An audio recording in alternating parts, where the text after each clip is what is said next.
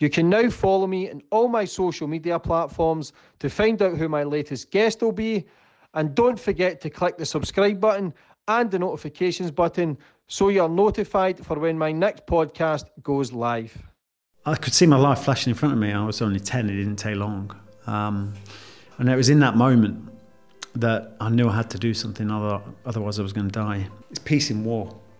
You know, people like Special Forces soldiers are trained to be at peace in war, and that's the natural environment they fit into. But I think I adopted that before I even got in there, through the traumatic events in my life. The thing is, we're so driven by money and everything. Greed, I tell you what, forget COVID, forget anything. You know, the biggest virus on this planet is greed.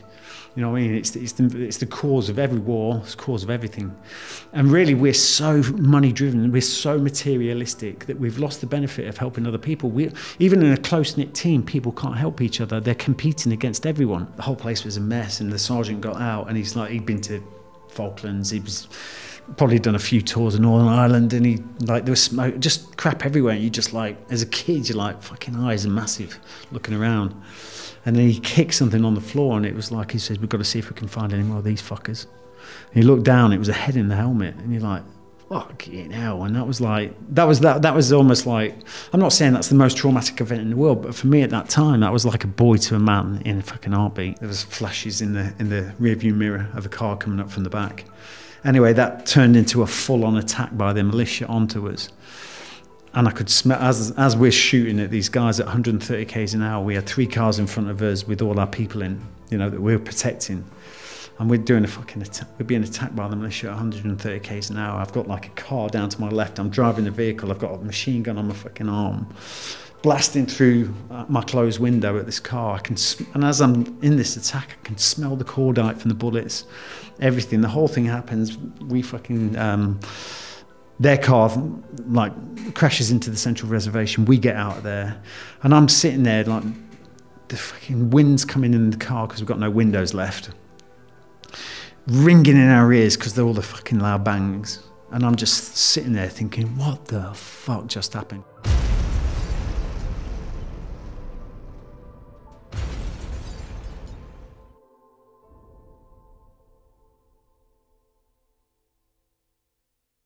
Boom, we're on. And today's guest, we've got Ollie Ollerton. How are you, brother? I'm good, mate. Thanks for coming down. Yeah, thanks for coming on the show, brother. It's good to meet you. Pleasure. Yeah.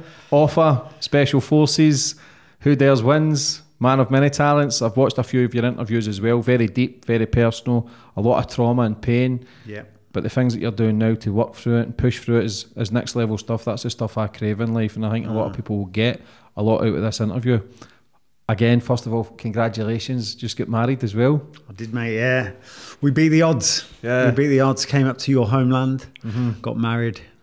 And it was awesome, mate. It was the best thing, you know. It's like the cliche, but is it, you know, the analogy that great things are created under pressure? I believe so. I think that's where your growth is. Yeah, when you're, it is. You it's don't the best know. Things. Yeah. When there's no pressure on, you know what I mean? You've got there's no pressure to create anything. Yeah. But when there's a bit of pressure on, you come up with the best stuff. So happy then, married life? Yeah, no, it's great. It's great. But I mean, it makes no massive difference. You know what I mean? It's like me and Laura were in no rush to get married. July last year was supposed to be when we were supposed to get married, and it didn't happen. But the thing is, the way I am in life these days, if things don't happen, I know it's for a reason. You know what I mean? I don't sit there beating myself up going, you know, I don't, if things don't happen, it's like the Channel 4 TV show, you know, I'm no longer part of the UK one. When I got that phone call, it was like, yeah, well, that's my journey. Yeah, just absorb it. I mean, just absorb adapt it. And then move on. It's not your time for whatever, or it's taking you to something else. Yeah. And that for us, not getting married in July, we're starting to get pressured of, you know, like who's going to come to the wedding, and it was starting to turn into this massive beast.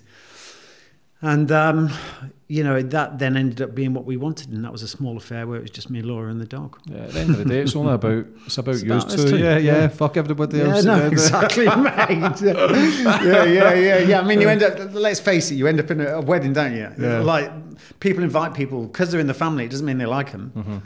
A lot of politics involved when it comes to weddings. That's why there's so many fights, I think. Yeah, fair play, but I always go back to the start of my guest, brother, where you grew up and how it all began. Yeah, well, I grew up in a place called Burton-on-Trent, which was it's a brewery town. You know, pretty much all my family worked in the breweries, apart from my dad didn't, but everyone in my family has worked in the brewery. So, you know, I was born there. But really, I don't have because of traumatic event at 10, I don't have any memory prior to 10. So you kind of blocked it all out? Yeah, I think it's because it was so traumatic. It's like the rest is a blur beyond 10. It's almost like my life started at 10 years old. Yeah. And that trauma at 10 was you nearly get killed by a chimp? Yeah. How's that come about? Yeah, it's a good question, burning on Trent. It's not in a jungle somewhere. It's like, it was, the circus had turned up come into town that day. We were going out for a swim. I was 10 years old, brother and his best mate. And then, you know, the circus had turned up just between sort of our house and the swimming baths. Circus had pulled up in town.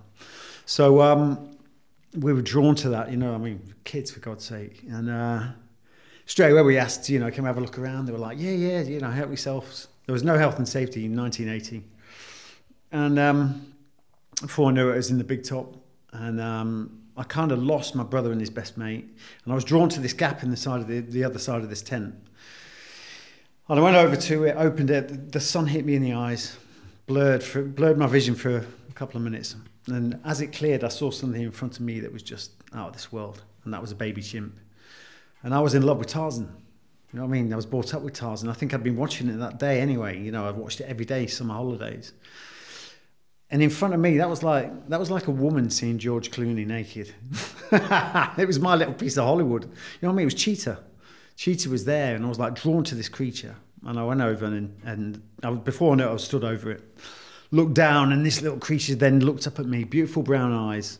And it sounds weird, but we connected. And then it started picking food off the floor.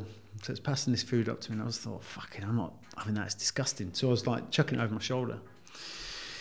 And then it seemed like a lifetime that was going on. And then all of a sudden, that serenity of that moment was broken like a fighter jet cutting through the skies. I heard this roar, and I looked in the background. We were in this sort of open area, but it was enclosed with trucks and stuff like that. And there was movement in the shadows. And the shadows very quickly turned from shadows into what was clearly mummy or daddy. It was about 50, 60 kilogram. I didn't get a fucking chance to weigh it, but it was fucking big. You know what I mean? Stole on saying, let me weigh it. Let me just weigh you before you attack me. And this thing's coming at me Mach 10, and I'm thinking, fuck, I'm like a deer in the headlights. You know what I mean? I'm like, you know, I was brought up with cats and dogs. This is a roaring fucking grown chimp coming at me Mach 10. It's going mental. And then this thing, just at the point I'm thinking I need to get out of the way, make a run for it. This thing pounces through the air. And it was almost like the blue sky turned to black as this thing landed on my chest, pinned me to the floor, and it's just going fucking mental. The first fist came down, knocked all the wind out of me, second fist, third fist, and the next thing his teeth started coming into me, like biting away. And I can remember looking up at this chimp sat on my chest. There was blood, you know, in its teeth. It wasn't the chimp's blood, it was my blood. And I thought, I could see my life flashing in front of me. I was only 10, it didn't take long. And it was in that moment that I knew I had to do something, otherwise I was going to die. And it was in that moment that fight or flight, and or freeze. And I managed to dislodge the chimp slightly, and I got a knee up to my chest and managed to kick the thing off me. And then that gave me a few seconds, and I managed to scurry out of there. And then the chimp got to its feet, and it came at me Mach 10 for the final attack. And honestly, it was like like you see in the films, it was like that far away from me, and the chain caught it. And in that moment, the whole place erupted. But for me, and that's why I talk about that moment so much, because there's a few things in that. You know, first of all, childhood trauma is the worst. You know, one of the worst traumas you can have. Secondly, that was my first breakpoint, and that's the reason you sat here. This is the Breakpoint Academy. You've got the chimp to thank. And that's what your first book's about, Breakpoint. Yeah, well, the first book is about breakpoint. It's about the theory of breakpoint. The theory of breakpoint is that to achieve anything in life, you have to take short-term discomfort for long-term gain. For me, on that day, short-term discomfort was taking a fight to a chimp, and the long-term gain was me living. And that's the thing, when I use that as an analogy for life, we're wired to take short-term comfort, whether it's drink, drugs, relationships, work, everything. We're wired to take the shortcut, but that leads to long-term pain. The more shortcuts we take, and the more easy comforts we take, it leads to a life of pretty much next to nothing. And you have to know that to change anything in life, to achieve anything, then you must cross that bridge of short-term discomfort. And you have to have that link to a goal, and there's a whole process. But that was my first break point. And also the fact it taught me at a young age that regardless of your situation, you have choices. Mm-hmm. Before that experience, till then after it, is this what shaped you your whole life? Did you become more insecure, paranoid, angry, or did you come more into your shell? No, mate. Did it change you completely? The first, I was angry. I was a troubled little kid after that.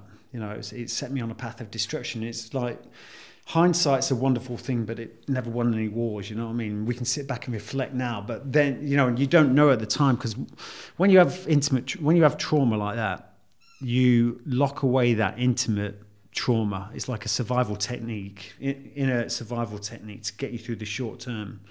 So you lock away the intimate trauma, but that intimate trauma needs to be dealt with at some point. If you don't deal with it, it sticks with you for the rest of your life. And for me, looking back, I then understand that really did change the path of my life. And I was an angry little kid, got into a lot of trouble with the police, ended up on remand at one point, and that was a turning point for me. That was like, and I thought everyone was like, he's going to end up in prison for the rest of his life. So people were kind of labelling you then that you were a loose cannon. Exactly. And this was the first, it wouldn't be, I'd end up inside for the rest of my life. And that was the point as well when my mum, bless her, her life was falling apart. My dad had left. She was in financial ruin because of that, and she had 3 kids to bring up. And at that moment, she knew how much I needed, and she focused all her attention on me, and she concentrated all that energy and pushed me into like on my my cross country running, all my exercise, everything, and then at that point as well, 14 years old, my passion to join the military. So you made a decision at such a young age that you wanted to do you think joining the military at such a young age, what age were you, 18? Were you doing it because you were getting fitter, stronger, you wanted to learn, or were you doing it to kind of run away from the place you were at? I think there's a mixture of things there, and I know a lot of people joining the military, they are joining the military because they're running from something. They want that brotherhood, they want that family. There's a lot of kids that come from broken homes, but really for me, I didn't realise at the time, again looking back, but at that time I just wanted to be I wanted to be at war every day. At that time, looking back now, I understand, but the war wasn't external, the war was internal. The war was inside me. You. So regardless of where I looked, I would not resolve it until I started looking within. But for me at that age, that took me on that path of self-destruction. And for me at 14, it was like that, going to war was like the be-all and end-all. That would be the answer to all my dreams. It would be everything. Is that because you had chaos in your mind, you thought being involved in chaos externally, you would find your answers? You know what, being in the Special Forces and being in the military as well, but more so in the Special Forces, is the fact that you don't actually start working until chaos starts raining, and that's when you fall into comfort. The worse it gets, the more comfortable you're trained to be. You know what I mean? So when it's not chaos, that's when you feel like a fish out of water. You know what I mean? It's like I call it, I've mentioned it in my books, it's peace in war. People like Special Forces soldiers are trained to be at peace in war, and that's the natural environment they fit into. But I think I adopted that before I even got in there, through the traumatic events in my life. It wasn't just the monkey. After the monkey, I got run over twice by a car. I was just in this shit all the time. Whether it was me getting myself into dangerous situations, police, everything. It was just pushing and pushing and pushing. Was that a bit of self-harming as well? Just maybe a scream out for attention? Yeah. Scream out for help? That yeah. You were, obviously, you don't know back then. No, exactly. To deal with trauma and pain and inner child, we don't know. There's so much now that people are searching. You can search and find some certain answers, but yourself, consistency is key to all this game, man, and to change the neural pathways, to change the way you think and change the way you feel. It's still a fucking struggle. Yeah. It ain't easy, and do you know what I mean? No matter how far you've done in life, and everybody, you've got 3 successful books, successful show, amazing career, but every day I bet you still have to push yourself to get up and survive. Yeah, I do. You know, people think it's easy. First of all, though, the last 7 years have been the best 7 years of my life. And everything before that was a fucking major struggle. You know what I mean? It was a brave face, putting on a brave face. And, you know, from the outside looking in, I mean, I tell you what, it's my mum read my first book, Breakpoint, and she's like, I had no idea. It's like, they're the closest people to you. They have no idea. And you think, yeah, you've kept a brave face all the way through. But it was a fight. But even still, you know, it's like still having a business. It's like everyone thinks that, oh, ex-Special Forces soldier, they find this shit easy. You know, whether it's getting up early in the morning at 5 o'clock in the morning to go out for, I don't find it easy. And another thing is, people think that, oh, well, you're ex-Special Forces, you cut from a different cloth. That's a load of bollocks. We bleed and breathe just like everyone else. You know what I mean? We're no different to anyone else. It's just that we've found ourselves in extraordinary situations. So really, it's not a case of that. I struggle every morning, and that's why my second book was called Battle Ready, because every day is a battle. It's not about being in a war zone. It's about every day is a battle to be the best version of yourself. Yeah, we'll plug your books just now. So we've got Breakpoint, we've got Battle Ready, and this is the latest one, Scar Tissue. Yeah, Scar Tissue. So this is the biography. That really laid the foundation of who I am, the journey and everything starting at 10. This was when I came back. 2011 is when my pressure cooker exploded, so my life started to fall apart big time, and that is really the process that I put in play. That's the processes, the disciplines, everything I put into place to change and get to where I am today. And then the third book, Scar Tissue, is my first step into the fiction waters. But the thing is, I was when they said, you know, when we talked. Well, I talked to my publisher about doing fiction, and I was like, I don't want to do fiction. I want to do everything is self-development. I want everyone, you know, my journey. I want to help other people. And they said, well, what about doing the same thing but in fiction? I was like, what do you mean? He said, well, the best platform for trying to inspire people and motivate people is storytelling. You know, it's an age-old method of getting that message across. So I realised, although it's fiction, it follows the story of my life, and it follows, you know, the emotional trauma that I was going through while having to deal with a very real situation. And, you know, that book is very much the DNA and the blueprint of who I am anyway. Yeah. So, writing your books and putting everything on the line, do you find that therapy for you? Yeah, I do. But the thing is, for me as well, you know, when I said before about cutting, you guys are cut from a different cloth. If you don't allow people to relate to you, the content can't be absorbed. You know what I mean? Unless they can relate to you. It's very important for me, for my own sort of therapy, and also to know that is really helping other people, is to be an open book. You know what I mean? And actually explain and show people that you're just the same as them. You know what I mean? Until you do that, your audience can't relate, and you're just someone that they could never be, or, you know, you're a very different kind of person. So it's important for me that, you know, I have been more than honest in these books, 100% honest with the fact that I didn't particularly enjoy being a Special Forces soldier. Everyone sees, oh, he's an ex-Special Forces soldier, he's been on TV. They don't understand that there's a massive gap between those 2 points. You know what I mean? And really the fact that I didn't find my purpose until a long time after, till about 2011. I didn't find my purpose in life. Yeah. And that's, you know, when I look back now, it's like I couldn't understand when I was in the military, when everything I did when from an early age, I was never happy. Never happy. That's why I was bouncing all over the place trying to find this external fix that was going to make me happy, make me fulfilled. And it wasn't out there. It wasn't until I started looking inwards. But that was only when I stumbled across something, when I went to Southeast Asia and rescued kids from prostitution and slavery. That was the one thing that changed my life forever. Yeah. You know, see the world differently. Yeah, no, it was the fact that I'd, for once in my life, found something that I felt so humble to be a part of. And that was the absolute wealth you get and benefit you get from helping other people. Yeah, that's the gift in life, because it's free. Yeah, it's free. Exactly. And people, the thing is, we're so driven by money and everything. Greed. I tell you what, forget COVID, forget anything. You know, the biggest virus on this planet is greed. You know what I mean? It's the cause of every war. It's the cause of everything. And really, we're so money-driven. We're so materialistic that we've lost the benefit of helping other people. Even in a close-knit team, people can't help each other. They're competing against everyone. You know, and that's why we do a lot of corporate work and they say to us, how can we do this? You know, they're always looking outwards, and we're like, look inwards. Once you get your synergy, the synergy of your people working together, and you drop that ego and you start working towards a joint focused goal, that will change your external productivity. You know what I mean? But the thing is, the point I'm trying to make, that really made me understand the power of helping other people, especially when they're less fortunate. And we weren't being paid for that. You know, I funded that from my work in Iraq.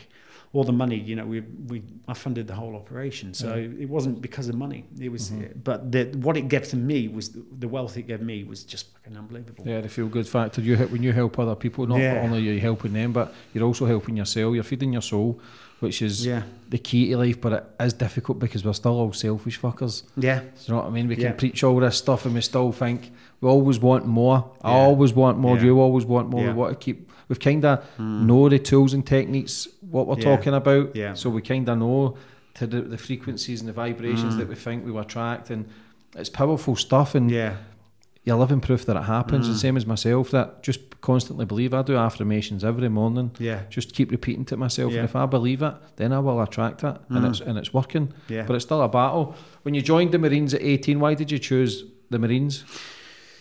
I chose the Marines because someone said it was the hardest.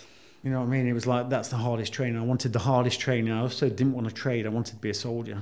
I wanted to be in combat. I didn't want to learn how to fucking mend a vehicle in the military. I thought being in the military for me was being on the front line and fighting. You know what I mean? So it was either, I don't know why it was never the Paras, because that was a similar kind of thing, but it was, for me, it was the Marines. So, and my grandfather was in the army. But, you know, it was just I wanted to be at the Marines. I think it was the people around me that influenced that at the time. How hard was the training at 18? I always say that training for me to go from civilian as a young lad into the Royal Marines was harder than doing Special Forces selection. Because you go from Special Forces, I'm already a soldier. So that transition from soldier to Special Forces soldier was easier for me than going from a civilian, a young boy, to a Royal Marine Commando. Do you think a lot of kids at 18 should be there, or do you think if they're running away and a lot of mental health, maybe already struggling, because we know a lot of soldiers aren't, do a lot of homeless work back home. The majority of the people on the street are ex-military, PTSD that are struggling, but a lot of people are struggling now. Do you think there should be more mental health checks before you join? Yes, 100%. Do you know what I mean? I've said this before, and it's like, this is always the problem. They're looking at, you need to go to source. Whenever there's a real problem, you need to go to the source of the problem. It's like when we rescued those kids in Thailand, we were going to the brothels in Thailand and doing these undercover investigations with hidden cameras and all that, trying to find these kids that were working in brothels as underage, prostitution, etc. We realised it wasn't working because they were already ingrained into that kind of lifestyle. You know what I mean? They were already, they hadn't all of a sudden had money, they had mobile phone and all this kind of stuff. And also it was so corrupt. So what we ended up then going to the source of the problem, and that's the only way you can tackle anything. We went, absolutely. We had to go into the foothills in Thailand and find the camps where they were being kept before they were brought into that world. And it's exactly the same as this situation. If you want to resolve the situation, it's not the back end you need to deal with. It's the checks on the front end. It's when they start. I've said this time and time again. They need to have some kind of a lot more checks when they actually join up. And even if it's not the fact they can't join, they should then be given a lot more support at the front end because it helps out at the back end. Yeah. But the thing is that the students got to be ready though. A lot of people say to me, was the military cause of your PTSD and I say, I can't pinpoint that, you know what I mean? It's not one particular event. I know I had this traumatic experience. I joined with a load of issues anyway. So I don't blame them. But the thing is, even if there were countermeasures there when I left, I'd have gone like, oh, fuck off, I'm not doing that. Because I wasn't ready. I wasn't ready to admit that I had a problem. It didn't come out until years later. It was only like a year ago, and at 49 years old, that I dealt with the chimp.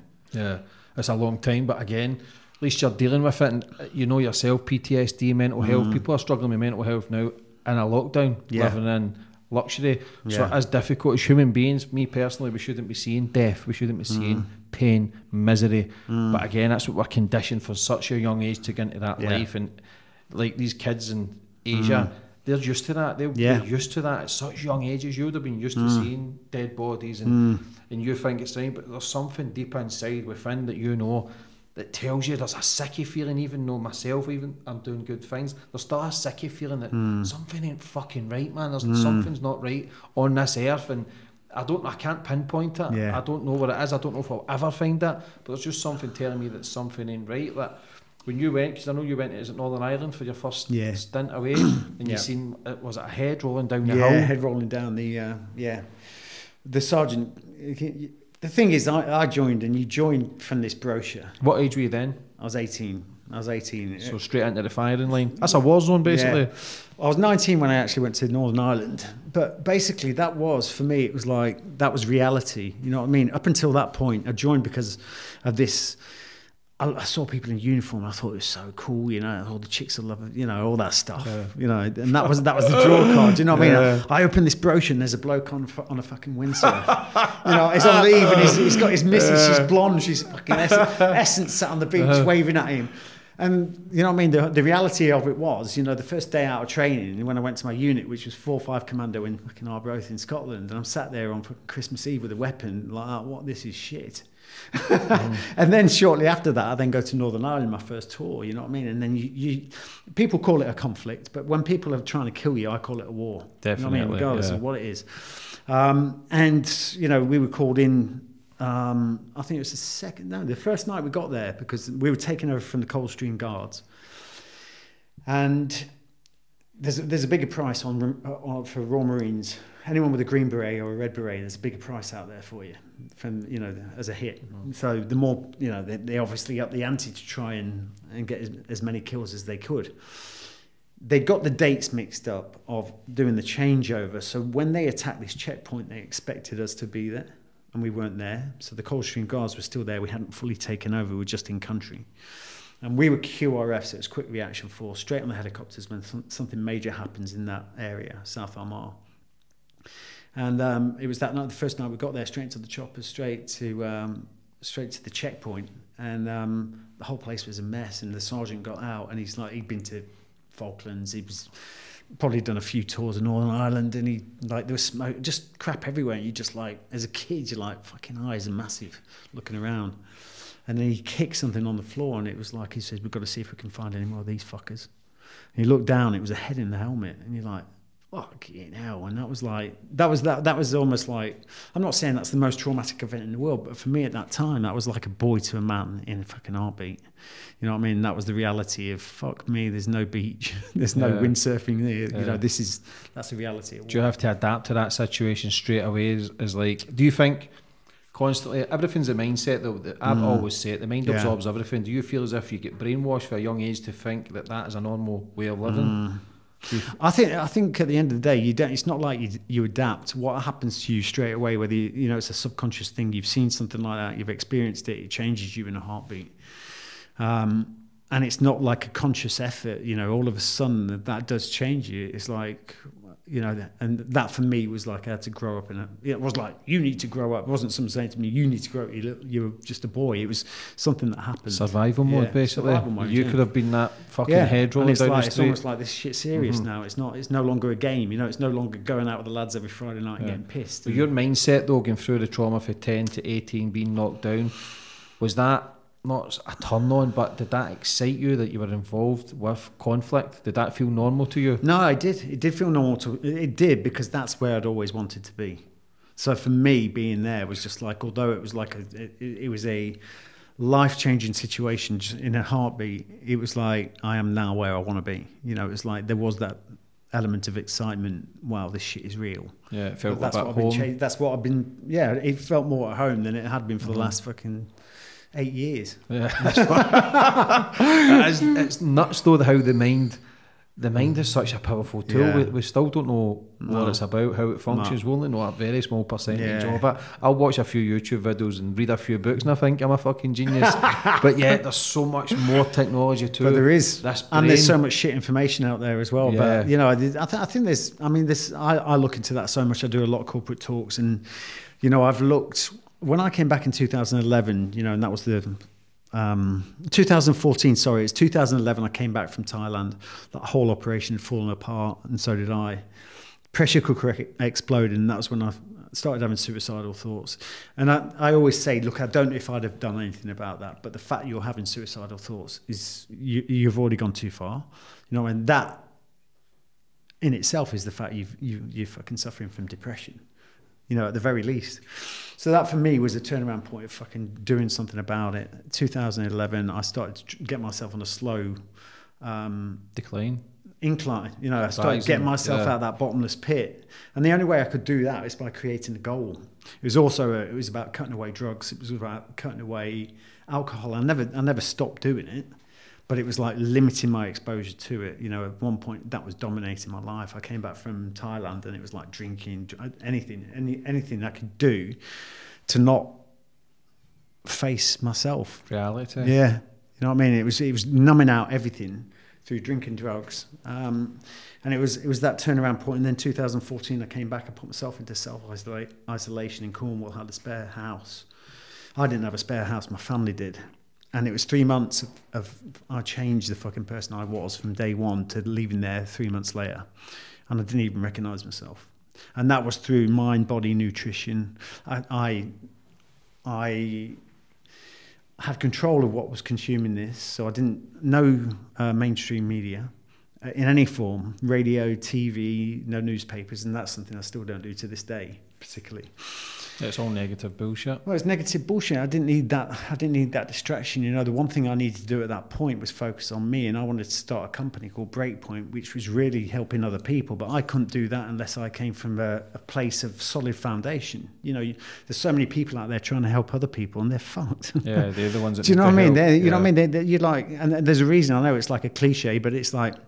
There's a reason when you get on an airplane, they say, in an emergency, make sure that you put your own gas mask on before you help anyone else. And that is how you should deal with stuff. You've got to make sure you're fixed. You come from somewhere that's... And so I had to focus on me for that 3 months. And that for me, you know, I had no money, no nothing. I wanted to start this company. It was all great. And that goal really scared the shit out of me, and every goal should do. You know what I mean? But I knew I could break it down. And the first thing I had to do was get control of myself. And that's what I did, and that I didn't even know about the TV show then. When you says, I read something, I watched something that you says you were bait in Ireland back then. Yeah, what does that mean? that was like a realisation. No one else had this. It was just like, excuse me. I can remember I got up one morning. We'd been sleeping out in the rough, you know, sleeping out overnight, doing operations. And that next morning, I can remember the ECM equipment. One of the guys used to have ECM, and that used to basically pick up if there was like an explosive device anywhere. It used to jam the signal, yeah, or at least warn of a signal. And I can remember looking across. I don't know why it was at that moment, but I looked across, and I won't name him just in case he's listening. But I looked up the hill at him and his earpiece. You know, we relied on him to tell us, you know, to go to ground and not go any further. His earpiece was just swinging around. So he's just walking along, his earpiece is hanging off his ear, so he's not even got it. Listening. You know what I mean? And I was like, what the fuck? And then at that point, I don't know why it was that point, but I sat there thinking, it was just like an epiphany. It was like, this is bullshit. I just realised at that point, all these operations, all these things that were asking us to do, we weren't the focus of the mission. We were the bait. They were sending us into all these areas to get attacked because that's how they can do their intelligence and build the intelligence picture. And when people don't get attacked like the squad is, then they can't build that intelligence. You know, they need to go off the last incident. So I just felt at that point, I thought, fucking, we are just bait for something to happen. They want something. They're putting us into this area. Go and check this out. Go and check that out. But what they really want to happen is that we get attacked. Yeah, so we just bait. Crazy though, isn't it? Yeah. What was your mindset like then? Did you want to leave? I wanted to leave. And that was it for me. It was like, because I joined, and I can remember when I first went to the careers office in Derby. And again, brochure. And, one of the things in the brochure was like the trades you can do in the Royal Marines. It's like not many, but you know, I just wanted to be a soldier. So the centre of the book as it opened up, it was this expanse of blue. And there was a mini sub. And there was a combat frogman swimming to the mini sub. And I was like, she said, what do you want to do if you ever actually get in and make it as a Royal Marine? And I want that. And she just laughed at me. And you know, she just looked at me and laughed. She went, everyone wants to do that. And that was the Special Forces, the SBS. But it was that thing that, you know, so I joined not having a conscious decision saying I'm going to join the Royal Marines and now I'm going for the Special Forces, but that laid a seed of something at that point. And I always thought I wanted to go for, Special Forces. But at that point, after getting to Northern Ireland, coming up with this epiphany that this is all a waste of time. Then we came back from there, went on leave, and then we got called up for Operation Desert Storm. It's when I came back from there, I just lost all confidence. This dream that I'd had since I was 14 years old and said, I'm going to join the Royal Marines, it's going to be the best thing ever for me. And then getting there and then being so disillusioned, empty, knocked my confidence like you wouldn't believe. So at that point, I came back from Desert Storm and I was like, I started to lose all faith in it. I started partying hard and everything, and I really had no motivation for the military. And it wasn't until I put my notice in to leave and everything, and I ended up bumping into my old officer from Northern Ireland and Iraq. And he says, how are you doing? I says, I'm leaving, it's not for me. And he's like, what? He says, I knew you. He says, I know you had what it. Yeah, he said, I know you have what it takes to join the Special Forces. If you don't do it, you'll regret it for the rest of your life. And although I doubted myself massively, him saying that to me fucking gave me all I needed, that little bit of confidence to give it a go. And those words, you'll regret it for the rest of your life. Stuck with you? Massively. But that's the thing about leadership. He was like an amazing leader, someone I looked up to, and someone at that time I was feeling very lack of confidence, a massive lack of confidence, and that's how influential people can be to other people. But, again, what it's like in life. There's a lot of people out there, they just, and a lot of the time when people doubt you, it's because they doubt themselves. Yeah, definitely. You know what I mean? But for him, it was like, if it wasn't for those words, I would, and every time I found it tough on selection, Special Forces selection, it was those words. How do you think you'd have, coming back from Iraq and Ireland, to go back straight into civilization, do you think you'd have really struggled, possibly prison, possibly dead, overdose maybe, if you never went to the Special Forces? I don't know. It's a really hard question. I mean, there's a lot of questions around. I could look back on. It's like a lot. I've been asked the question before. Do you think if you got attacked by the chimp, would you have made it in the Special Forces? If I'd have been attacked by the chimp, would I have joined the forces? Yeah, exactly. You know what I mean? There's a lot, and there's a lot of questions like that. But I'd like to say that I think when I was a kid and I was getting into a lot of trouble with the police, I don't think that was me. That wasn't me. It's not like.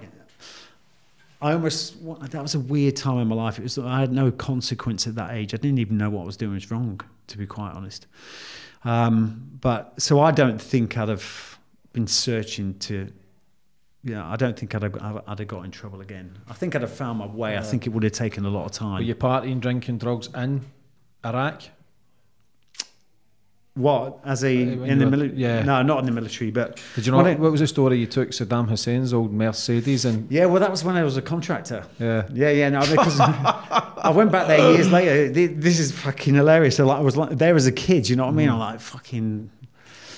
Absolutely, you think you were grown up, don't you, when you're 18? You're like, yeah, I'm a man now. You know what I mean? And then I'm there years later, after doing Special Forces... And all of a sudden, I'm in Saddam Hussein's villas. You know what I mean? We had his cars, for fuck's sake. We used to hire them out. So we bought all his cars. We used to hire them out into Baghdad. It was like Hertz car rental, but an armoured Mercedes that used to be Saddam's. And it was a spin-out story. It's like, and then going to those parties, which was just mental. You know what I mean? You think you're going to like a country like that, you think, God, it's going to be so strict and blah, blah, blah. And you're like, every Thursday night was party night. There's these parties kicking off all over Baghdad, all these contractors and everything. And that first night I was in that villa, fucking, it blew my mind. I'm there, and the lads had been there for a couple. I just got into country, body armour on, weapons and everything. They said, take your weapons, put them down there, take your body armor, chill out. Look after the clients. We've got the clients there. And that's when we're like, the door flies open. Well, it doesn't fly open, the door opens, and all of a sudden fucking women in burqas, they all you can just see their eyes, and they're coming. I'm like, fuck, where's my weapons? And they're like, no, chill out. 13, I was counting them coming through the door. 13 come into this like sunken area, this sort of lounge area. We were around the outside, and they took off these burqas, and they just had all European porn gear on. It was like, and it was just alcohol, drugs, everything. It was just absolutely mental. Sounds like my kind of party. Mate, it was I was like, what is this? What's going on? I was there as an 18-year-old kid.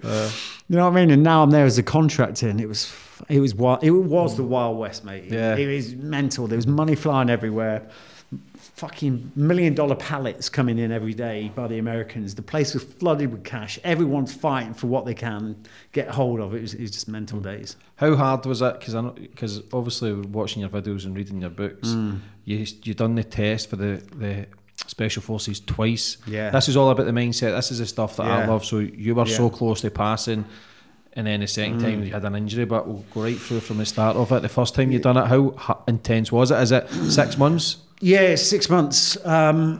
6 months, and I always say it's the hardest thing I've ever chosen to do, and that's it's not the hardest thing I've done, but I chose to do this. You know what I mean? And it was like, but really, what happened is because I joined the SBS, the first selection I did. I'm one of 3 people in the world to have done the old Special Boat Service selection and the new SAS one, because they sort of amalgamated and it's all one selection now.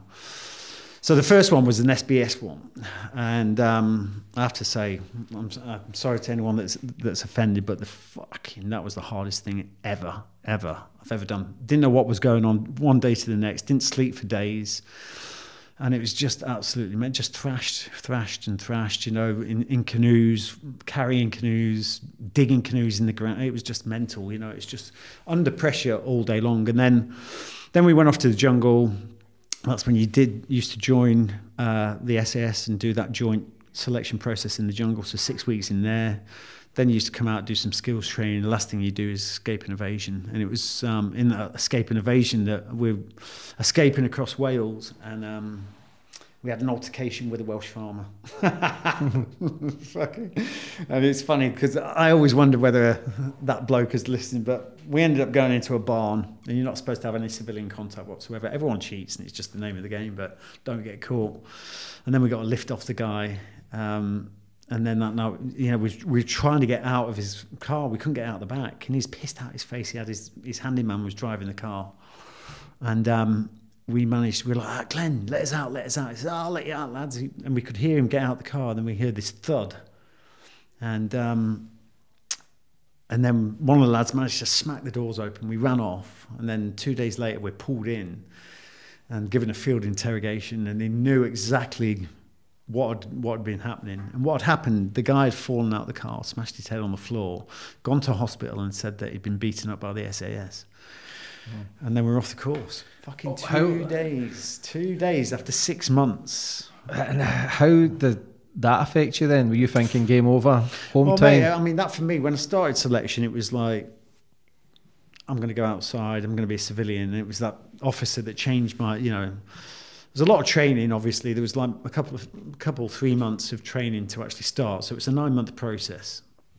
To get to the end then, and then be sent back. I was sent back to 4-5 Commando up in Scotland, Arbroath. And going back there, it was like I was losing all fucking motivation whatsoever. And because, you know, that sort of furnace that was burning of passion to be a Special Forces soldier. And I've always been one of these people that focuses on the end result. I don't look at the journey. Yeah. You can't control the journey. But I can always fall in love. It's something I've always been able to do. I still do it to this day. I actually experience that like I've already achieved it, you know, and I add emotions to that and make it very real, and that's the one thing that pulls me through. And I had that dream, you know, that dream of being a Special Forces soldier, how that would change my whole life, how that would make me feel, how, you know, all kinds of stuff, and that was the one thing, you know, that fire was just embers. But then I got back to 4-5, and it was going back there, and it was actually hearing those words again in my head, you'll regret it for the rest of your life. And it was almost like there's unfinished business, I need something, you know, I got so far to the end that how could I just walk out? So those embers that were still burning, I managed to recreate, you know, get them going again. Before I knew it was a fucking fire of passion to achieve it again. And I was back on there. And then the second time round was just fraught with fucking absolute. Was it harder the second time because you know you were getting yourself into it, or was it easier? Easier. Was it? Yeah, it was easier because like I then did the joint selection. Now the joint selection is, you know, every day that's what's going to happen. So I know what's going to happen tomorrow, the day after. When I did SBS selection, you don't know you haven't got a clue what's going on. You know what I mean? So that knowing, being able to know that tomorrow is like a 20k yomp, The day after that's going to be 30k. Then it's 40. You know, whatever it is, we knew the path in front of us. When you don't know the path in front of us, it creates all kinds of self-doubt, anxiety, and all that kind of stuff. But for me, you know, that doing that selection and going to the Brecon Beacons and doing their selection, it would have gone fine if it wasn't for the fact I fucking near enough broke my leg or my ankle. My ankle did a 90-degree. I could hear all the tendons going. And, you know, at that point, they tried to take me off and said, look, you're not going to pass. They said, if you fail a march because of that, you'll never be able to come back again. Because I'd already done it once. And they were like, I just knew in my head that there was no way I was coming back. This was the last time. I wouldn't be coming back again. Has anybody ever come back for a third time? No, you just can't. You're not allowed. Oh, do you not? No. So it was now or never. Now or never. So for me, it was like I'm not gonna sort of say, yeah, I'm coming off with a medical withdrawal. That means that wouldn't, you know, I could have had another go. I just knew in my head that I didn't have it there to come back again. How long was the march you had to do? Well, I mean, you do it days and days and days. So the first one, I think that was something like 20k yomp. That first one was. With packs, you know, weight, weapons, everything, and that's when I went over my ankle. And that day, I mean, my ankle swelled up massively, and but that night I just strapped it up, took loads of brufen, and mate, I was crying the next day through the Elam Valley, which is, they call it baby's heads because it's just like the ground is so uneven. It's like, it's horrendous, and I can remember crying all the way through that. But I made the times. And then slowly over that time, I managed to do that every day, and then my ankle started to get a bit stronger, but it was fucking horrendous. How many people do these courses? Well, you're looking around about 260, and about 5 people pass every course. And you passed with your feet fucked as well. Yeah. So you going through this sort of intensity, did that, obviously you're battling with your mindset, does that make your mind stronger, or does it make it more kind of all over the place because of what you're putting yourself through? You know what, I was seeing people, it interested me. I was watching people that people want to find an excuse so they don't have to blame that they don't have to be seen that they haven't got the mental robustness to complete it. Because special forces selection, right, you have to be fit, yeah, but it's really about being able to maintain being in a state of discomfort for long periods of time. You know what I mean? You can get the fittest person in the world to come and do special forces selection, but there's such a level of discomfort. You chuck a pack on the back, you make sure they're cold for extended periods of times, and they'll just fall apart. So for me, it's just, and I could see so many people, you know, they come off with a little sprain, oh, that's me, I'm done. And I just saw these people thinking, fucking, yeah, that's just weak. I just knew that my leg was bust, you know, it was fucking so painful. And I was seeing people with a little graze and a little limp and going, oh, no, it's not for me. I mean, your feet, you take your socks off and half your foot comes off with it every night. You know, the blisters, and so your feet are just raw. So every march you do, you have to get through about 2 hours of pain just to get over the pain barrier. You know, every day it's just horrendous pain. So, but you have to be able to put up with that to keep on going. But does that show you how far human beings can go when they actually put their mindset? See the people who passed with you. Did you know did you see something in them that they would pass, or did people surprise you? Like, I'm surprised with so many people. Like, I see so many strong people that become so weak, and then you're surprised that people go, "Fuck me, you're really strong mentally." Yeah.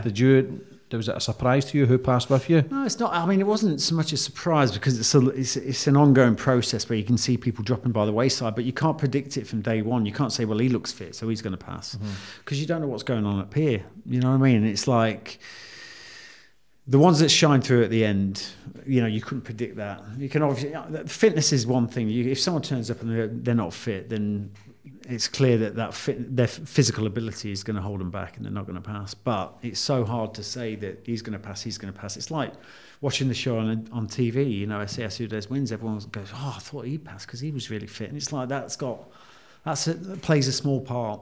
You know, you've got to have so much mental strength to be able to carry on and try and draw that extra 40, 50, 60% when times get shit. You know, you've got to understand that we're wired to avoid any kind of stress, discomfort, and our minds will steer us away from anything that's going to cause us that. You know, so our minds are always looking for the easy way out, always. And it's about being able to beat that. It's about being able to beat that. That's, I mean, I talk a lot about the psychology of everything. You know, it's like I understood that you know, we are always looking for that. We're always looking to avoid the stress and discomfort, and any kind of shortcut we can take, we will do. So it's I think when you understand how we work as humans, it's like I always say, look, how a mechanic can't fix a car, can't fix a motorbike, any kind of machine until he understands how it works. It's no different to us. You know what I mean? No different to us humans. As soon as we understand what's going on up here and how to work with it, we learn to work with our weakness as well as our strengths. That helps us get through everything. Yeah. What happened then after you passed? Was it the SAS the second time? SAS, passed the SAS selection. And what happened? What did your life I went go to my then? team. After I finished that, I went to my team, and then to me, that was like, it was almost like I'd done that challenge, and straight away I was like, Unfulfilled again? Yeah. And I just couldn't find that. I couldn't find that sort of, everywhere I looked, it wasn't there. I couldn't find that. I couldn't feel fulfilled. I couldn't feel happy. I couldn't find any balance, anything. And it wasn't until I went over there to Thailand that I found that, you know, because after spending 6 years in the Special Forces and then coming out the back end of that, then going over to Iraq as a contractor, and again, I'm bouncing all over the world, fucking trying to find this external fix that's not there. You know, and I'm drinking too much, and I'm doing this, I'm doing that, and everything's external. It wasn't until I did that operation with the kids, helping rescuing the kids in Thailand, that everything started to change when I started to understand. Thing is, I look back now, is we have to find purpose. It's all about purpose. But the thing is, you know, as a kid, you can't find purpose. You need to experience. So everything I was doing, I was bouncing around trying to find these, and then I stumbled across something that then I stumbled across my purpose. How did that come about with the kids in Asia? Because I think there's like over 2 million people, 2 million kids get trafficked in Asia alone each year, which is fucking it's crazy numbers. Yeah, crazy. So how did you end up getting into that path? Well, I came out of Iraq, and I was like, I need to stay away from war zones. You know what I mean? My mental health was absolutely fucking going downhill big time. And you know, I was over in Iraq, and I was taking steroids at one point, Valium, drugs, Uppers and downers. Yeah, and alcohol heavily, and it was just like a cocktail of mayhem for my mental health. Came out of that, and living in a war zone for 6 years was horrendous. I came out, I was living in Australia at that time, and I was like, got into some property development and stuff like that, and everything was going fine, but then I just started getting bored. And because I was getting bored, and because I couldn't find that sense of fulfillment, you know, that I could never find, I thought I had to go back to a war zone, or, you know, I thought that's where you guys go, kind of thing. You know, ex-Special Forces soldiers. So anyway, I then got some information about an organisation called the Grey Man that was rescuing kids from child prostitution, slavery in Southeast Asia. Those numbers, which absolutely, you know, the thing that hit me the hardest was the fact these kids are sold into that lifestyle by their families. Now, I fucking moaned about in that book, I think I moaned about not getting a hug from my dad. You know what I mean? These kids are sold by their families, and I couldn't get my head around that. So I wanted to have some kind of help in changing the destiny of their lives. So an ex-commando that started this organisation called the Grey Man was running operations overseas, and I got introduced to him, and then ended up in Southeast Asia running operations over there. We had such a good success rate; it was going brilliantly. I finally found what my purpose was.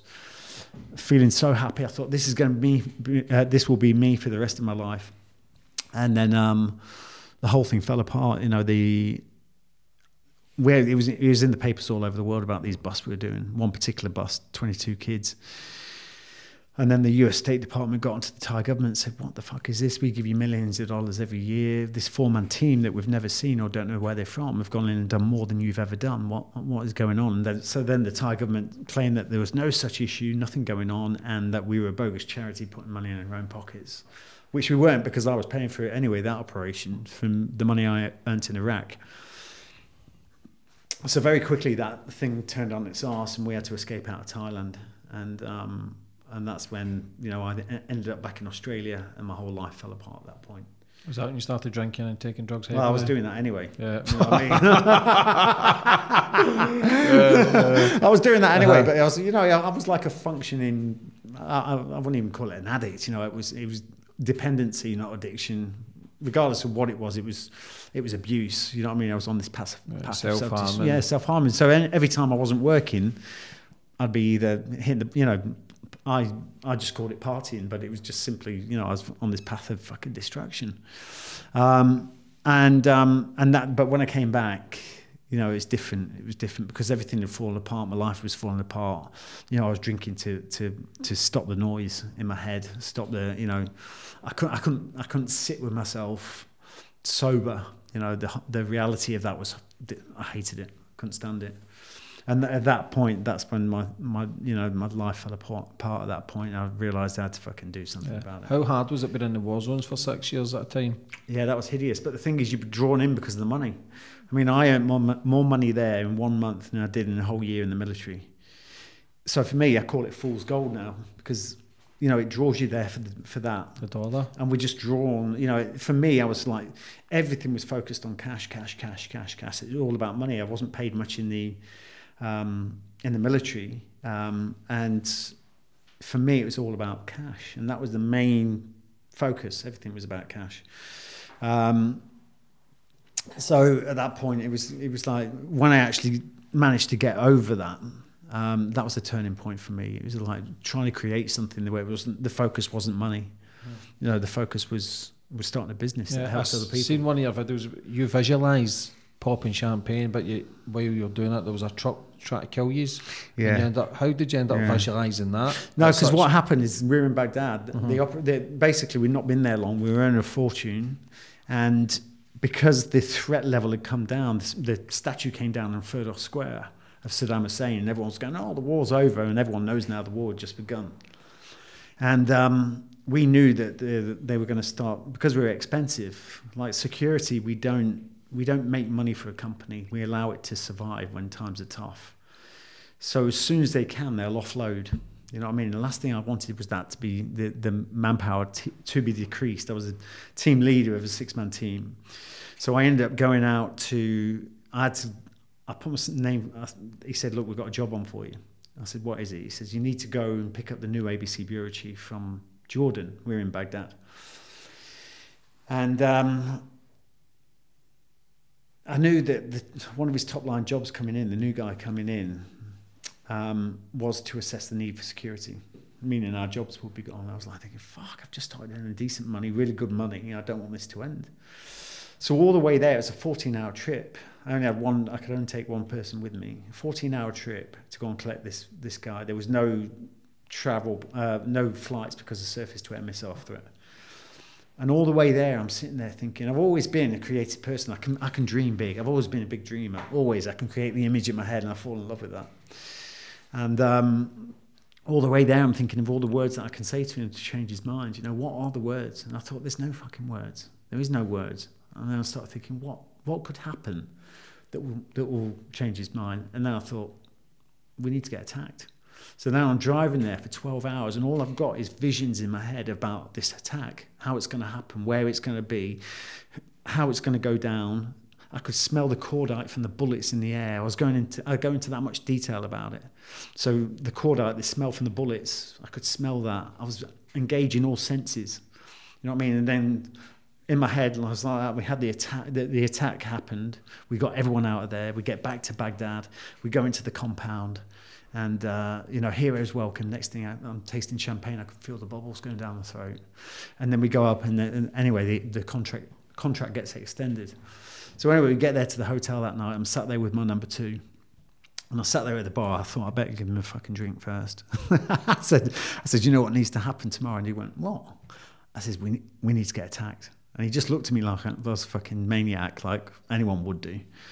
I said, no. I said, this is the only way that we're going to justify our value. And he's like, okay. So anyway, we got creative. We had another beer, and we got creative and said, how it would benefit our lives and everything. But I went into every detail with him. And it was about, we're going to be on the highway. We're going to get attacked by the militia, blah, blah, blah. It's going to be between Ramadi and Fallujah. And then we're going to get back to the compound. The doors will swing open. And I explained the whole thing to him. And he's like, we're laughing and going, yeah, imagine that. So anyway, the next day, at that very point, I'd forgotten about this because I was so fucking tired. I was driving at the time. I was so tired, and just thinking about staying awake. I can remember seeing a sign saying Ramadi.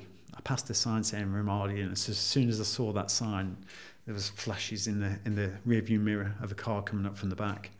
Anyway, that turned into a full-on attack by the militia onto us. And I could smell, as we're shooting at these guys at 130 k's an hour, we had 3 cars in front of us with all our people in, that we were protecting. And we're doing a fucking attack. We're being attacked by the militia at 130 k's an hour. I've got like a car down to my left. I'm driving the vehicle. I've got a machine gun on my fucking arm, blasting through my closed window at this car. And as I'm in this attack, I can smell the cordite from the bullets, everything. The whole thing happens. We fucking...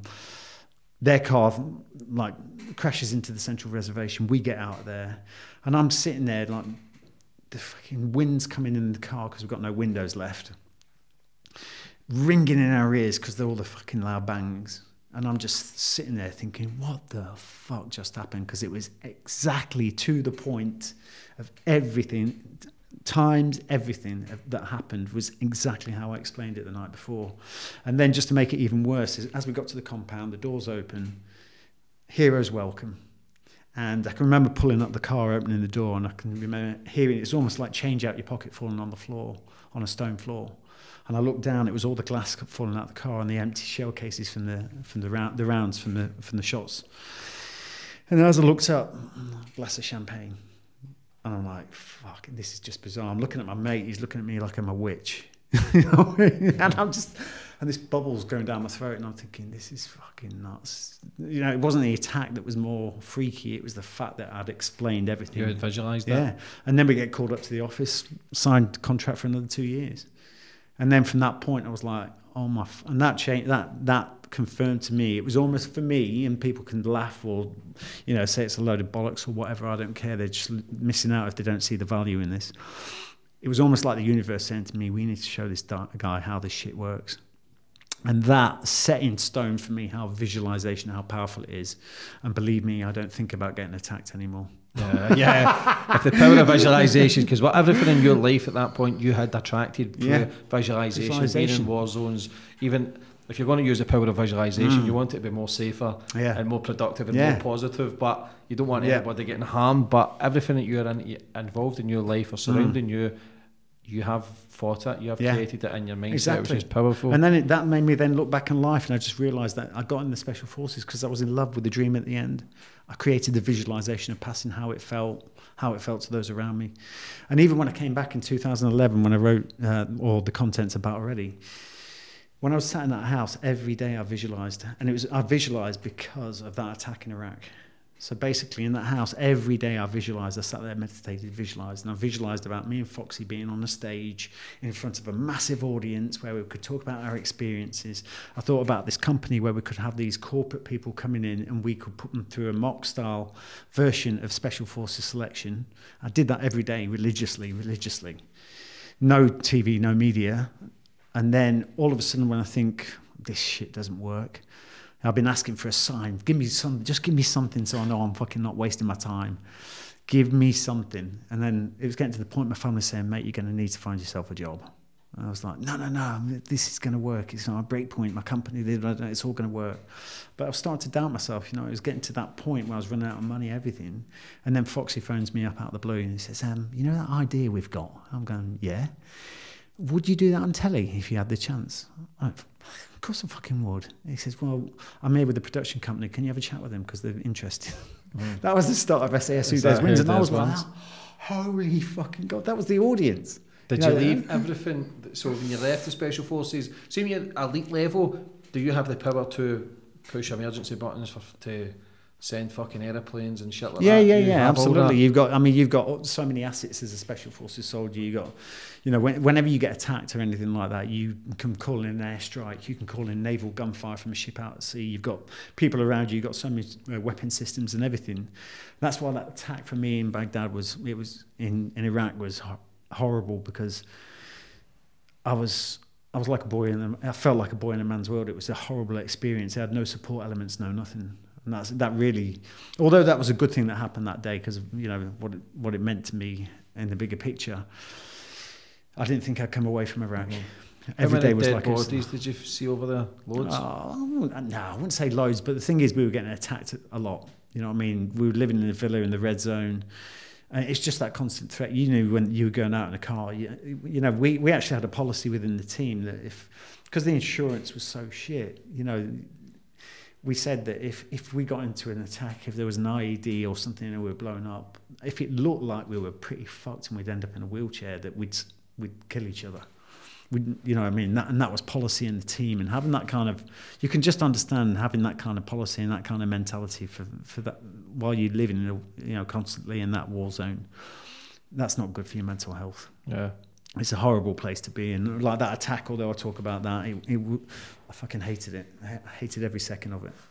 Do you get scared, or do you just get used to the high levels of, what is it they call it in your body when you release cortisol? Cortisol levels. Yeah, I mean, I talk about that a lot, mate, because it's like, you know what, in that moment, you know, I use that experience a lot because that really makes people understand the power of breathing.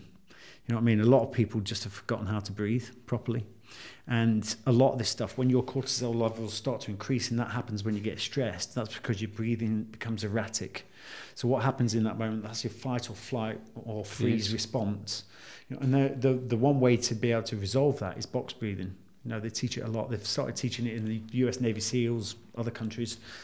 People in yoga will know all about that. Yeah, Wim Hof stuff. Yeah, and that just decreases cortisol. It allows you to have a mindset of clarity, not confusion.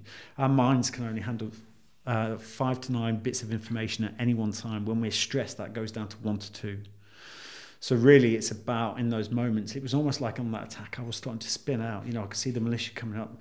Weapons came out of every window. The fucking bullets are starting to go over the car. I started to take on the responsibility of all those people in front of me, the guy behind me. And then I started coming up with these scenarios of me being, you know, pulled over at the side of the fucking motorway being executed. All those kind of things I had to get rid of. And it was almost like in that moment, I felt like I'd stopped breathing for the last minute. You know what I mean? It was only when the bullets started firing, it almost snapped me out of that. And it was like, you need to deal with this. And I took a breath, and it was like I'd not breathed for, like I say, about a minute. And just taking that breath then created that clarity. So I really talk about that. And that's just how, and people, the thing is, because of society at the moment, people are living in a massive state of fear because they turn on the news in the morning. Straight away, it's mainstream media, fear, fear, fear, fear, fear. People are walking around in that natural state on a constant basis. When you're in a state of fear, or when you're immediately or on a long-term basis, your pupils dilate. And you end up being only focused on the thing that's troubling you. So you don't see the outside world. And people are walking around in that state of fear at the moment. And really, if they started to think about this stuff, think about box breathing, start to lower that cortisol, they'd have so much more clarity and get a bigger picture of what's going on. Yeah, breathing techniques is, I believe, they're saying breathing techniques, we were talking about Wim Hof earlier, and yeah, has breathing techniques have been going here for hundreds of thousands of years, but not breathing enough is not sending enough oxygen to the brain. Yeah. You'll get anxiety. This is where people tense up, face goes red. Just breathe through the pain, and you'll tend to see you can adapt to the situations. That's why the cold water exposure is good as well. When you get into the cold water, first thing you want to do is leave. But if you actually breathe, the body adapts. Yeah. So much to it, everything. This is all the stuff that's internal, which is powerful. Do you get nightmares in that, Ollie? No. You're just kind of used to it? No, it's not. I mean, the last 6 years have been amazing. The last 7 years have been amazing. Again, for me, it's like, one of the hardest things for me to know, I think a lot of people have problems with this, is the fact that when it comes to having mental health issues, PTSD, whatever you want to call it, I call when your sort of bar for life is constantly below par on a daily basis, you've got issues.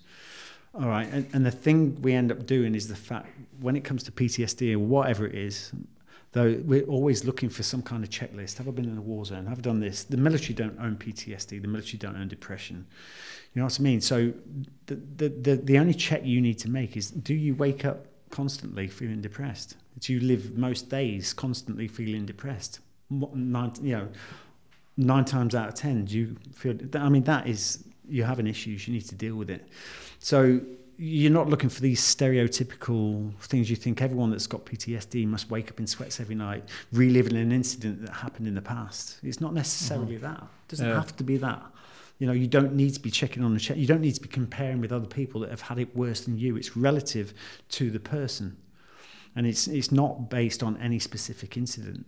You know, I just think a lot of time people are living in such a repeat cycle of yesterday, which is a human trait, which is linked to our survival, that just in itself becomes depression. You know, that's depression in itself, just living in that constant. And depression for me is when the mind's saying you need to change your habit loop, because this one's no longer serving you. You need to change something, but we don't like to embrace change. People don't just wake up depressed. It's been a long course over 5, 10, 20, 30 years doing that cycle. The brain will repeat 60,000 thoughts plus a day. So you've set in stone your subconscious mind to the way you think, to the way you feel. The only way to do that is to do something fucking different daily and condition yourself.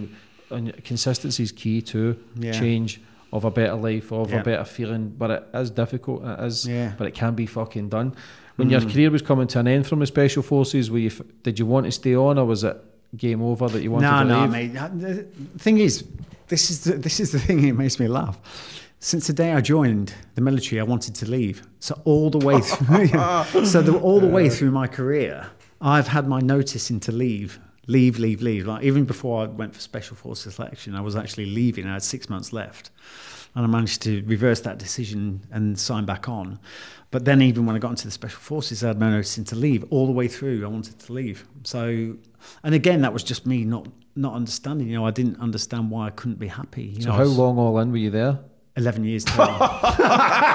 Repeat cycle. You know what I mean? We call these comfort zones. Why the fuck do they call them comfort zones? But that's the thing, when I look into the psychology, because I was like that, why do we keep repeating these habit loops when they serve us no purpose whatsoever? And the thing is, it's linked to evolution. We want to keep on doing what we did yesterday and the day before that and the day before that, because as far as our mind's concerned, that's kept us alive until today. It doesn't give a fuck if you're happy or sad, whether it's a good situation or not. It just knows by repeating what you did yesterday has kept you alive till today. You know, there's a massive sort of there's one thing, there's human evolution here. As far as evolution is concerned, survival of the species, you'd be happy if you sat in a corner and just fucking procreated all day long. Some people might be happy with that. But we were put on the earth to experience and to, you know, and to do great things. Evolution doesn't want you to go out and fucking go bungee jumping, does it? Evolution doesn't want you to go skydiving, go to war zones. It wants you to fucking stay safe and carry on the species. And that's where I see there's a massive sort of, we're torn in the middle of that. You know what I mean? That's why we find it easy to be lazy. You know, I find it easy to be lazy, and I hate it sometimes. I've not trained for 2 weeks, and it's doing my head in at the moment. Because you know you should be doing it? I know I should be doing it, but the thing is, this is what made me realise, when in 2011 I came back and went, how did I pass the hardest selection in the fucking world? And now I'm at the lowest point in my life. How? You know, and I couldn't, and then I realised, you know, I started studying these things, human evolution, you know, and it would be happy if we just sat in a corner and did nothing. But, you know, there's that other side of us that wants to experience, wants to create, wants to do great things. And that is really sort of, you know, the reason I called that book Battle Ready. How did you get the courage then to leave after 11 years, after being so conditioned into that life, the way you think and the way you train, the way you act? What was that moment, right, enough's enough, I'm out of here? It was just a second, you know. Did you feel the mindset? It just felt natural. Yeah. I did a course. It was great, because the last course I did, I went over to California, spent 4 months with the US Navy SEALs, and I got to. Remember, I told you when I went into the careers office with the brochure as a kid, and there was a mini sub. The last thing I did was that, and I trained to pilot that mini sub.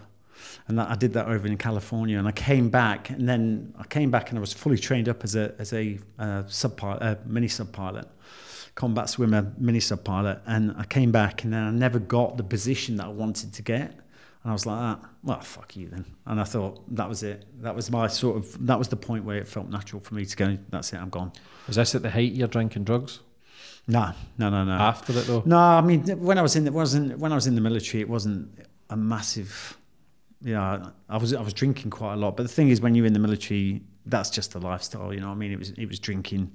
I was constantly working hard, but then I'd have a few day binges. You know, and it was actually the most controlled I've ever been was in the military. The bits outside of that was the mayhem. You know, the bits leading up to joining the military, that was mayhem, and the bits afterwards, it was only in 2011 onwards where I managed to actually stabilise myself. So what was that point then, 2011? What were you doing with your life then? Well, that's when I came back from Thailand. The whole operation had fallen apart. Did that affect you as well, knowing what was going on with kids? Yeah, it is massively, because just before I went over to Thailand to do that operation, I went to see my son in the UK, and I'd not seen him for 8 years, and he was around about that age of the kids that we rescued. You know, it's scary because we've had a lot of people on this podcast speaking about the abuse of kids and kids getting trafficked. Yeah. The thing is, people don't believe you. People don't believe it happens. People think it's a big cover-up. People think you're talking shit. People think you're just trying to get numbers. This shit happens everywhere, not just Thailand, UK, round the corner in Glasgow, and everywhere. And people think that the governments, the papers, they cover all this shit up, and people think, oh, well, you're full of shit then. But this stuff goes on, man. And it gets a lot worse than people can even comprehend. Yeah. They don't understand the depth and it is. Once you get into it, it's a rabbit hole of... Yeah, it's never going to be ending. So when you come back for that, then you knew you were doing the greater good with trying to help people, and then coming back, is that when things declined? Well, no, for me, 2011, I was in that repeat habit loop. You know, so I was drinking every day. I was not achieving anything. You know, I was in that repeat habit loop of stuff, and it was at that point where I started realising a lot of the stuff we do is all about goals. You've got to be goal driven. It wasn't until I set a goal and drew a line in the sand, I created a place where I wanted to be and not where I was. You know, a lot of the time people are stuck in that habit loop because they can't see outside of it. You know what I mean? People talk about mental health, but they're focused on the problem as opposed to the solution. So for me, it was a realization that if I wanted to get away from this repeat habit loop, I needed to create the place where I wanted to be, where I saw myself being. And it was only when I did that I managed to start pulling myself out of that hole, that sort of one rung at a time. And then 2011 to 2014, my life started to improve slowly. But it happened. It was 2014 when I did that intense 3-month boot camp, doing all the visualization, doing everything I'd learned. You know, I came back, I had no money, I had no nothing. And spent everything? Well, yeah, I spent everything. And then I had to put money into my business and stuff. You know, it was like I had no money whatsoever. I was 43 years old. And it was at that point I couldn't get a credit card because I'd not been in the UK for 10 years. And it was at that point, it was like, well, I may as well give this visualization a go. I may as well give this, you know, putting a planning process. I drew a circle around a CD and I made it into a clock. And I put the goal in the center, which was breakpoint. And then at each one of the clock hands, I put a thing I needed to achieve to get to the goal in the center. And the first one was like reduce my drinking. You know, start doing exercise, start making plans. And it was, I ticked every one of them and I finally got to breakpoint. And that's where we are today. And now Who Dares Wins, which is one of the biggest shows on TV. Yeah. Everybody loved it. And then you get the celebrity one. How did that come about? What were you thinking then, being through hell, basically, involved in hell, to then becoming on one of the biggest shows on TV? That was phenomenal. Time? It was just, you know, when I got that call from Foxy, like, do you want to be on the show? I thought Foxy was down the pub. I thought, like, we're on the piss. He's just having a laugh. And I'll never forget that phone call. You know, I was there. It was like that. It was just bizarre when I heard that. And then, I mean, that was the tool. That was the one thing. That was the tool I needed for exposure. And very much the TV. I'm very humbled to have been a part of that. The UK, I'm not in the UK version anymore. Very humbled to have been a part of that. We've done some amazing things, but my focus has always been my business. It always will be. I'm not here to be a celebrity as such. I still find it difficult to embrace that word. But one thing it has done is it's created exposure, given me a voice, and it's allowed our business to flourish and allowed me to do that. Yeah. You know, so it's been amazing. It's been amazing. It's been great to be a part of that. I'm now part of the Australian show, which is phenomenal. Absolutely phenomenal. We're back out there in March to film. Is it good to get away and stuff now? Yeah, no, it's great. It's great to be with the lads as well. I love being with the lads because they all come from the same mindset, and it's having that solution-based mindset that is phenomenal when you've got a group of people like that. It's hard to find that. So you've got you and Foxy. Me and Foxy and Billy. And Billy. Yeah. How do you, when you four together, you're very successful, you're kind of everywhere, everybody knows who you are. Other people who you were in the forces with, how's their mindset, and do you ever speak to the boys from the past? Or the Yeah, no. We speak to the lads and people from the past. One thing I'll say, regardless of who you are, the haters will always hate. You know? Yeah, I get it, mate. Fuckers, you know what I mean? Yeah. That, when I see that, though, you know, when you see people like that, you just got to think, I feel sorry for them. How do they treat you?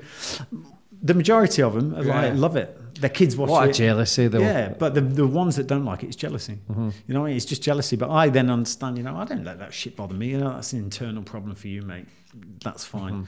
You know, at the end of the day, you know, the fact that we're getting people that are inspired by the books, inspired by, you know, then that's what I focus on. He's had some career so far. The last few years is flourishing. It's brilliant to see. It's always good to see people doing well. Yeah. But you'll tend to see other people who are doing well will thrive on that. Yeah. But the people who aren't doing so well, fucking hate it, man. And every time I level up, or you know, you level up.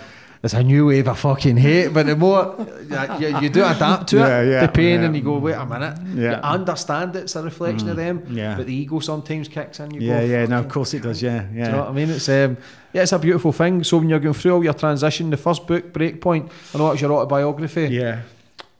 When you started writing that was it? I know we spoke about it earlier, but was it a feel-good factor that you know you were going to have a bestseller as well? No, not really. I was so focused. I mean, when I actually, you know, with your life experience, you'll talk about a single entity, won't you? You say, this happened to me on this day, and you talk about single entities of your life. But for me, when I actually wrote that, I actually sat back and went, fuck, when you tell it all in one long story, for me, it was massively therapeutic. I mean, even before the TV show and everything, I was writing chapters of a possible book a long time ago. You know, I was writing down the monkey incident and all that kind of stuff. I'd already written them into chapters. So there was almost like the undercurrents of a book starting a long, long time ago. But for me, I mean, you know, for it to be a bestseller, I mean, that's been phenomenal. It's been amazing, mate. You know, it's like, that is like, yeah. I mean, that's enough on its own. Yeah. But it's the battle and the struggle that you've been through to get to where you are, and understand that you're a very good speaker. You've got a great energy and a great presence about you. We spoke earlier about ayahuasca. How do you feel about trying that? What was your mindset, and when was this happen? You know what? I mean, I'm always intrigued about how much potential we've got as humans, and I 100% believe that we have got a lot more than meets the eye. You know, potential-wise, I think there's a lot of human potential that's been lost along the way, and I think to a lot of degrees people don't want us to understand our true potential because they can't control that. And for me, like knowing that ayahuasca, you know, the history of ayahuasca and the fact that it's been used for centuries to expand the mind. I mean, I went off to Machu Picchu, you know, they talk about the fact that, you know, you think, how the hell did they do that? And apparently, you know, it all comes down to the fact that they'll be able to expand the mind through ayahuasca and similar kinds of plant medicine. So that intrigues me straight away anyway. An ex-girlfriend of mine, she was a psychologist. She started to do a lot of work with DMT, with guys with PTSD. And she's the one that put me onto it. She went away and did it. She went, you need to do this. So when you're on the right vibration and you want, and you know, something comes into your mindset, something you want to do, it comes to you, doesn't it? You know what I mean? Like for me, I started thinking about ayahuasca, the next thing and get a message on Instagram from a organisation. You know, I'm like, this is my life. Honestly, if I told some of the stories, you know, people would go, no, that's bollocks, it's coincidence. You know, and that's one thing. When these things happen to me now, I just know that the opportunities are already lined up out there. You've got to line yourself up. And once you line yourself up, they just fall into your lap. So I started thinking about ayahuasca. A charity called Heroic Hearts Project in the USA messaged me on Instagram because I'd liked a couple of their posts. And he was like, I'm in London in a couple of weeks. Do you want to meet up? I was like, yeah, absolutely. Met up with him and he said, do you want to come to Costa Rica? We've got some veterans. And it was like, that was it. And off we went to Costa Rica. And it's, you know, it's just like you could sit there going, wow, what a coincidence. I don't do that anymore. I'm like, it's not a coincidence, it's a synchronicity. Yeah, you're steering your ship of your life. It happens, yeah. And man, I went out there and, you know, we had a chat with the shaman. You know, you take the plant medicine four or five ceremonies. I can't remember, but you know, it's like we went out there and you see the shaman, and it's like you try and invent a reason why you want to anything you want to resolve. I came from a good place anyway, so I couldn't sit there going, oh, I'm sick of this, I'm sick of that. You know, I could have done that 6 years before, but I couldn't do that anymore. I was coming from a good place, but I just sort of said, well, you know, the only thing that scares me is being the person I used to be. That's the only thing that ever scares me. Yeah, I know I wouldn't, but it does scare me. You never know what's around the corner. No, you don't. And I want to make sure that red button is well out of reach. And that's the only thing I said to the shaman. I said to him, look, I want to make sure that I don't, you know, I feel like if something happened, I could easily cross that line again. So I want to try and get rid of that forever. And then I mentioned to him, I says, got this thing with the chimp. And that was just like a side comment. He asked about it and he went, oh. Anyway, it was all about the chimp. As soon as I took the plant medicine, I was off, on my journey. And before I knew it, I was there as a kid, 10 years old, with this chimp in front of me. And I was like, and then what happened is I felt in that journey, all right, I'm going to go through this. It's going to be horrendous. And then all of a sudden, when the chimp roared, when I heard the roar, straight away, everything switched. And then I started thinking about the chimp, what it meant to the chimp. And I very much expressed myself as the victim in that whole scenario. So that's what we do, don't we? We always the victim. I moved into that chimp's enclosure. It didn't come looking for me that day. I was in foreign territory.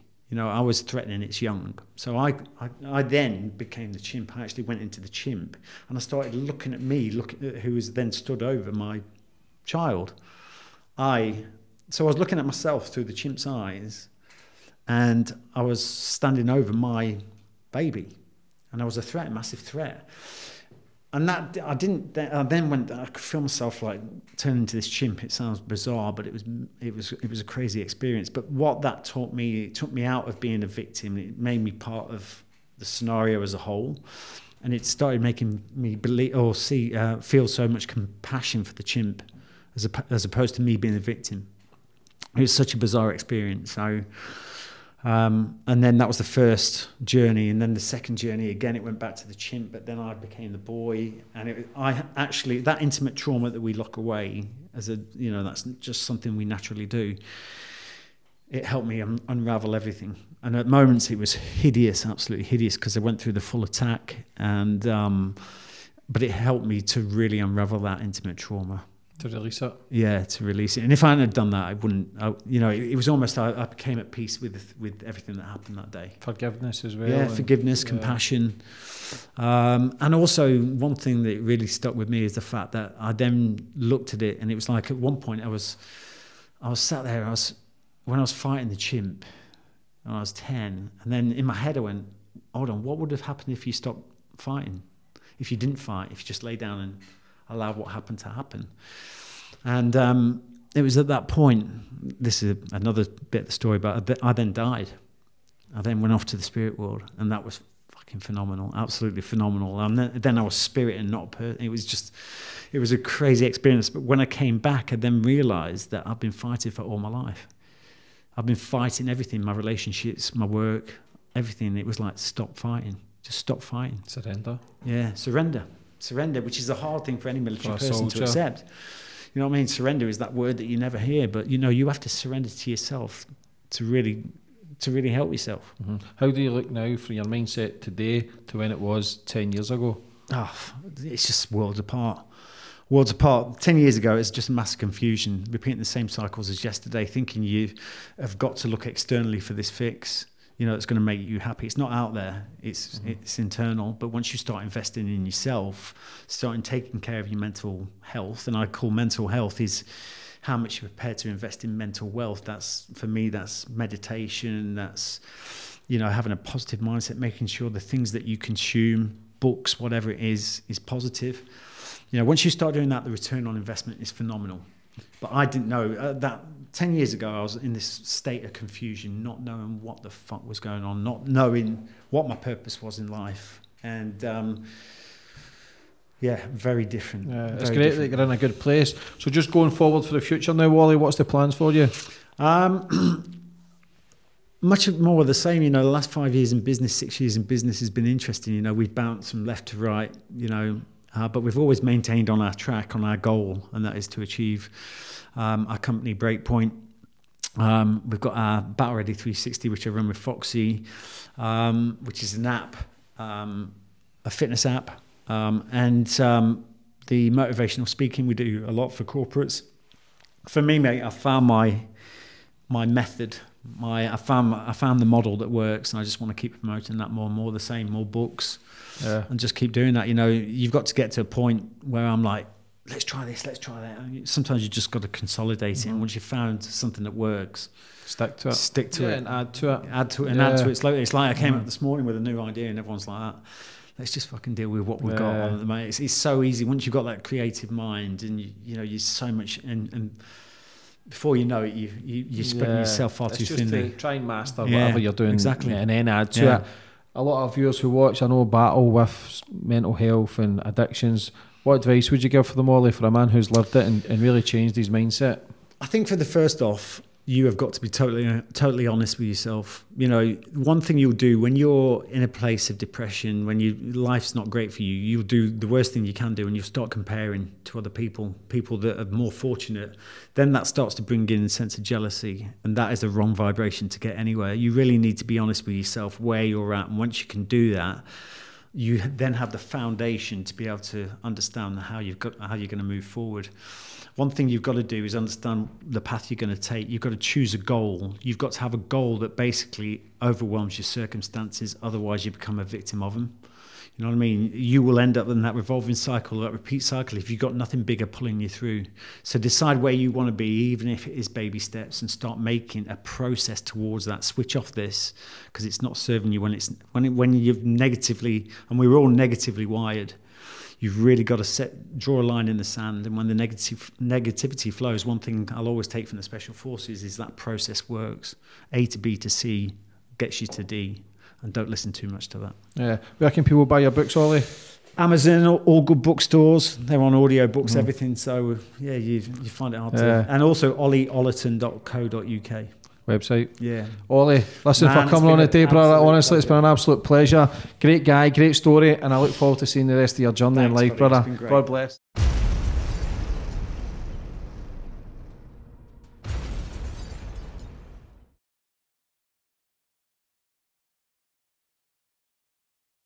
Check out more of my podcasts on the right, and be sure to like, share, and comment your thoughts on this week's podcast. Thank you.